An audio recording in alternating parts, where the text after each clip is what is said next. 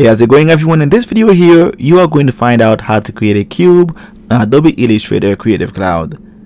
Doing this is very simple.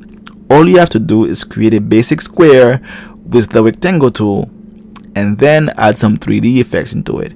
It is as easy as it sounds. So now to do this, I'm going to first click right here on the rectangle tool.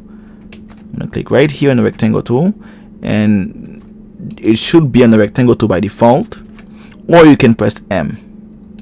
Okay, so now I'm going to choose the color for my cube.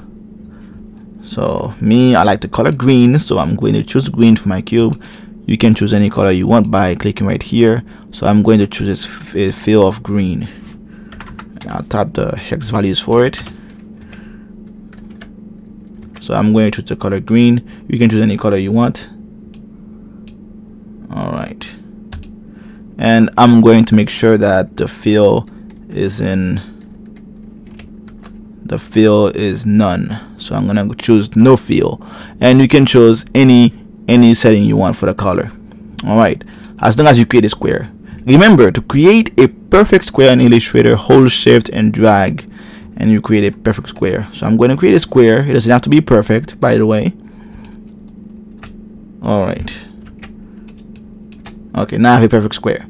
So now this is my square, and I want to make that into a cube. So to do that, I'm going to go right here to the top of the screen and go to where it says effect, and then go to where it says 3D, and then I'm going to click on extrude and bevel.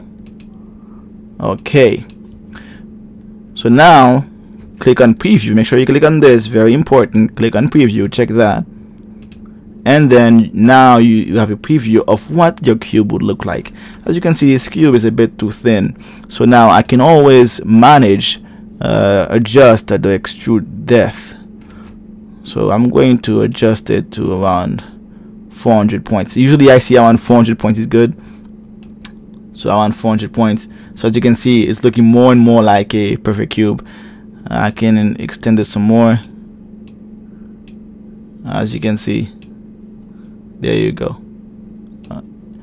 There you go. So you can adjust it however you like. So now, as you can see, I have a perfect cube right now. Perfect cube.